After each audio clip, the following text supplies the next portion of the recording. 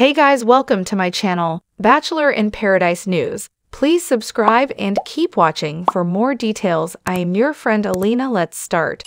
Bachelor Nation star Tenley Molzahn is talking about how she and Ben Higgins almost dated after meeting in 2015.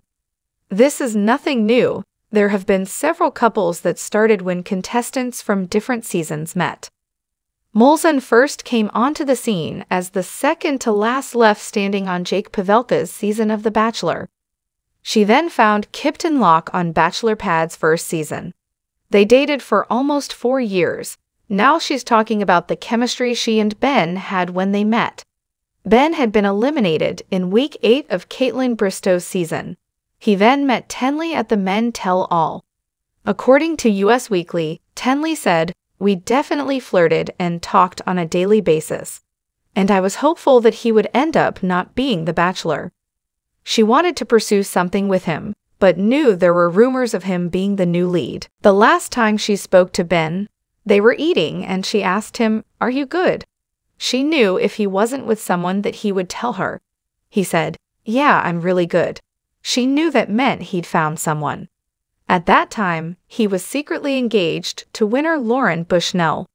They had their own spin-off reality show and fans loved them together.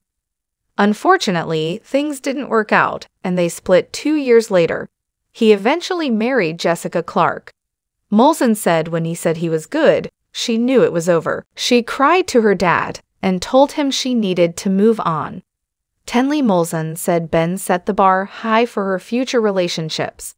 More so, she said she was grateful for that because she added his traits to her list. When her husband Taylor Leopold showed up, he had everything she was looking for.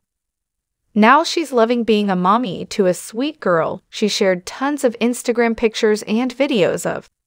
Thanks for watching this video. Please subscribe to our channel Bachelor in Paradise News and stay with USA.